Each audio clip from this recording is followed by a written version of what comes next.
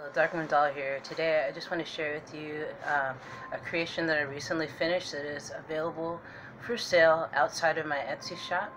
And I wanted to share with you some creations that I'm recently working on that I'm almost finished with that you guys might like. So the first thing is a dreadlock bead.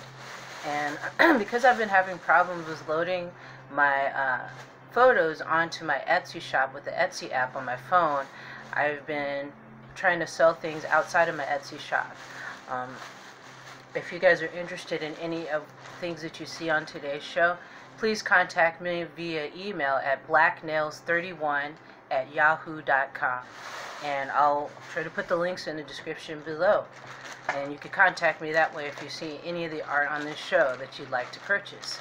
And with everything that you purchase from me, you get a free handmade gift. So this is one of a kind dreadlock bead. It's a Rasta elder.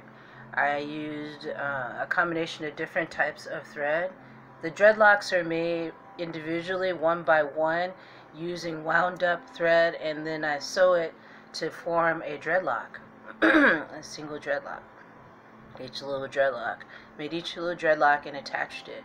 This bead was made from recycled fabrics. Let me show you, let me grab something to show you the circumference of the hole. Let's see. I used a fabric marker to form the hole for the bead. And right now I can't find that fabric marker. Oh, here it is. So this is the size, the circumference of the bead. All of it was hand sewn, hand embroidered, and yeah, I usually create these pieces one by one with no plan involved. I didn't plan on making a Rasta elder. I really didn't. It just kind of came to life as I was embroidering. And with the choices of threads that I had, it was the perfect choice to just do that. So you can use this for your dreadlocks. You can use it if you braid your hair and put the bead on the end. You can use it to adorn your handmade handbags that you might make from recycled fabrics. I'm all about trying to convince people that it's a good idea to recycle fabrics as much as you can. So this is the dreadlock bead that I have available. If you are interested, email me and we can talk. So yeah, I haven't been able to list anything on my Etsy shop because of that fact, because my Etsy app on this phone is not working. I tried to install it and uninstall it and then reinstall it to see if that would make a difference, and it didn't.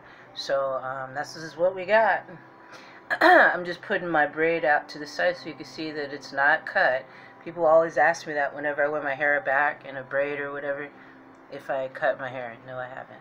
So here's some kitchen goddesses I made that I think you guys would like.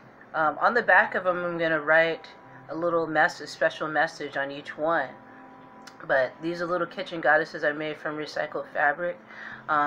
If you are interested in any of them that you see right now, please let me know. I'm going to have a name for each one.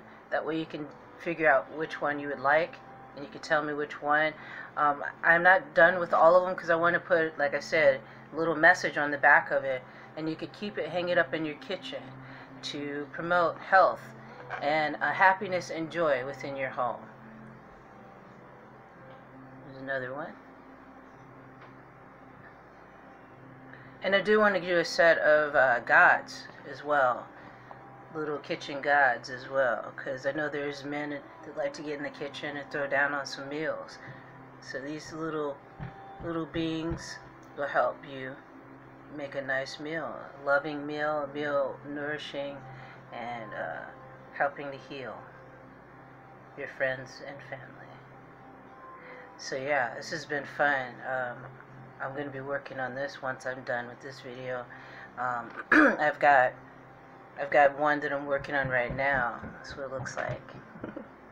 They're so much fun, these little goddesses and little dolls just in general. They're fun and they're relaxing. And the fabric that I used was a fabric from a curtain that I dyed. I kind of tie-dyed it a little bit different, using this fabric dye that I was given from a subscriber few years back, and I finally got around to using it, and I just tie-dyed it a little bit, the fabric from this curtain, and yeah, I think it turned out really nice for what I'm using it for, because it's like discoloration in the fabric they use for the dolls. You'll be able to see it better when you look at the photos that I put up.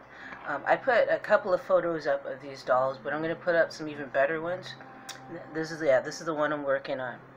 So on this one, I'm trying to, on the back, what I'm doing is putting the covering on the back, like I have on here, so that I can sign it and put a nice special message on there for you. So I want to bring to you guys something positive with all the negativity that's going on and a lot of crazy stressful things that are going on in people's lives. I wanted to bring something just mellow and calm to you guys to help you come back to yourself and realize that all is not lost. And if you take time out to be creative, you'll find that what's going on right now in your world is temporary, and the things are always changing. So keep that in mind when you're going throughout your days. When you feel really stressed out, take some time out and create some art, because it'll help you to be balanced and focused on what's really important in this world, creativity. So thank you for joining me today. Thank you for subscribing to my channel. Thank you for the likes and shares, and thank you for your kind comments. Leave your comments down below and let me know what you're doing to be creative. And like I said, if you're interested, check out my my Etsy shop. Email me if you're interested in buying the stuff that you see on today's show. It would help me greatly. Having one hell of a time trying to make the ends meet with all that's going on. So whoever buys from me, from my shop or outside of my Etsy shop, I really greatly appreciate it from the bottom of my heart. It really helps with getting through a lot of tough things that I have to go through, living where I live, and yeah, I'm sure you guys can totally relate. With that said, brightest blessings to you all, and if you'd like to donate to my channel, you can go to my PayPal, my Google Pay, or my Cash App, and if you donate, I'll create a one-of-a-kind piece of artwork for you, or I can create a video based on a topic that you choose. So thank you so much for joining me. Like I said, brightest blessings to you, one and all, and stay creative, and I'll see you soon.